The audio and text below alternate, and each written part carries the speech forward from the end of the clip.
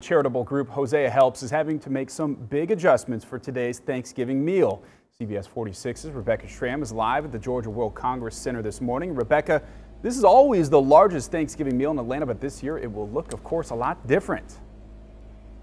Yeah, and here's the dilemma, Rob. How do you have a Thanksgiving meal that's no contact? Well, you can't unless you bring your own utensils and your own plates, which is not possible when you're feeding the hungry and the homeless. So just like all of us have adapted, so has this organization.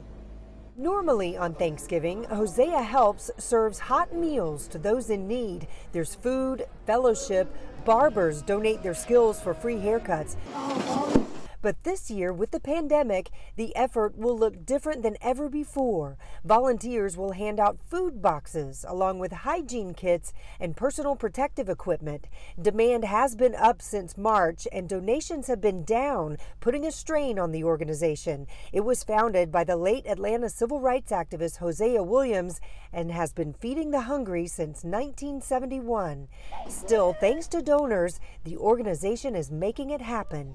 Afemo Omalami, son-in-law of the late Hosea Williams, told our Fred Campagna how it will work. The cars will be lined up along the Andrew Young Boulevard. They'll come in. Each of the stations are already set up. The food box, the produce, sandwiches, drinks. They'll drive through, we'll load each car up, and they drive right off. And by the way, volunteers have prepared 2,000 boxes for this distribution. The event gets underway at 10 o'clock this morning here at the Georgia World Congress Center, and it ends at 1 o'clock. And whether you walk up or you drive up, just look for the volunteers who will show you where to go.